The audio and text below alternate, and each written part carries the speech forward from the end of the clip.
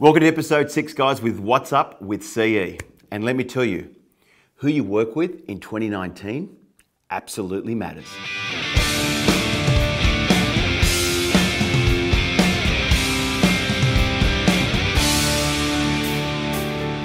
The other day, I was just having a conversation with this client of mine, and he said to me, he goes, "Claudio, I'm really feeling drowned. I'm feeling really tired. I don't have energy right now." And in this type of environment in the marketplace that we're currently in, I'm seeing a lot of agents going through that right now. But you know what? We have choice. And we started going through this client of mine's listings. He had 15 of them. All looks good and pretty, but guess what? He had one of his worst quarters ever, even though he had 15 listings. Why? Because out of those 15, he only made 2 sales. What we tend to do sometimes is we tend to focus on the wrong type of clients. And in this marketplace, who you work with is absolutely going to matter, working with A-grade clients. But most people wouldn't understand what an A-grade client may look like in the marketplace. So he broke down these 15 listings, and out of those 15, I must tell you, only 5 were sellable. I don't know if you've ever heard of the 80-20 rule, which is like 20% of your clients will generate 80% of your income. Just repeat that. 20% of your customers are going to generate 80% of your income. So who are you focused on right now? Are you working like with B, C, D grade clients? And you know, I think in this marketplace, you've got to be working with A grade clients. So we started breaking it down, these 15 listings, and I said, what are the top 10 qualities of an A grade, perhaps, vendor look in the marketplace today that you're working with? So we just came up with a few. Like we started saying, you know, vendor paid advertising. He's friendly. He's cooperative, or she's cooperative. They listen to you. They understand the market. You know, they trust you. They see you as an advisor. Okay?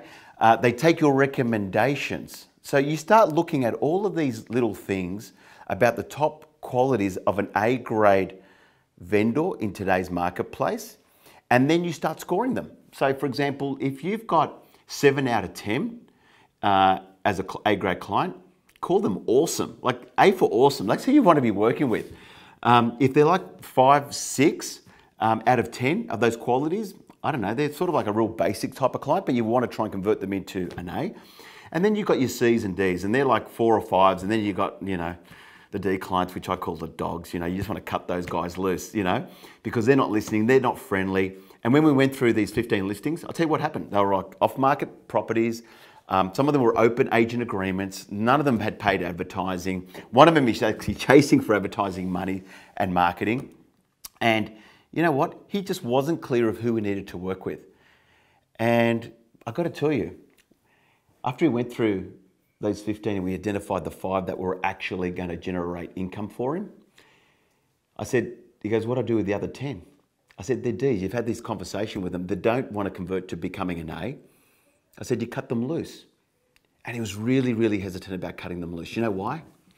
The worst decisions you can actually make, I'll repeat that again, the worst decision you can actually make is based on fear and money. And I think the more you get caught up and wrapped up around that, the more you're going to lose the game rather than play the game to win in life. Because he was thinking the fear of, if I lose these listings, I'll go to my competitor. And if I lose these listings, these 10 that I let go of and cut loose, there's about $200,000 commission there that's going to walk out the door. The reality is, my friends, there was never $200,000 in there. And you know what? Maybe let those people go and get focused with your competition, and you can get focused with the A-grade clients that you want to work with, so you don't feel any more drained, feel like you don't have energy, and you start skipping to work. That's the difference about who you work with in 2019.